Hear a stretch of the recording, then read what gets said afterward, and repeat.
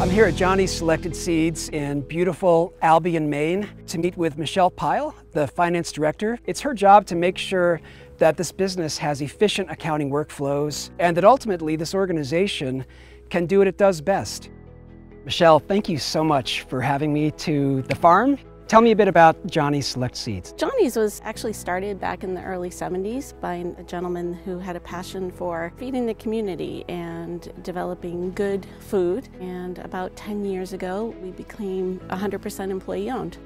What we do is a little unique in that we have the research and development farm where we're being innovative with new products and bringing things into our catalog and then distributing seeds, tools, and supplies across the world. So how do you know when you have a winner? How do you know when you've got something that's ready to go in the catalog? You're talking to the accountant, so I'm going to say when it sells well. So when it's profitable. We serve a wide range of customers. We have the beginning home gardener all the way to the large commercial farms. We handle roughly 15,000 different SKUs. A significant amount of our sales are on the e-commerce side, as well as we have a call center. So Michelle, why did you select Intact? I needed a system that could handle the information and the complexity of going from research and development to distribution, inventory, as well as the finance side. I'm always telling my team we work smarter, not harder. We were issuing a lot of paper checks. We used to do 75% checks and 25% electronic. Now we're the exact opposite. Oh, that's awesome. It's opened up opportunities for me to get into other areas of the business that I didn't necessarily have time for. Managers being able to get timely information and actually be able to access information themselves, where it used to take us hours of reconfiguring spreadsheets. One of the things that I'm so excited about with AP automation is the AI.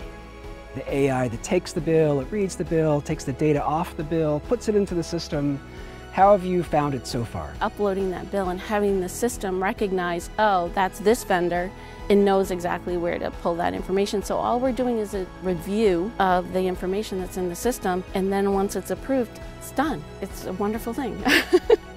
How's the work that Michelle's been doing with AP automation helping you to make better decisions in the innovation pipeline? Bringing a new product to market, if it's something that we're distributing, may take 1 to 3 years, and if it's a totally new plant variety that we're developing, it can take up to 10 years. I have real-time information now, so I can at any moment drill into what the spending has been year to date, where that is, to be sure that everything is being accounted properly, and know that I do or don't have enough money to take advantage of the next opportunity to maybe double down on the work that we're doing so that we can bring a product to market faster.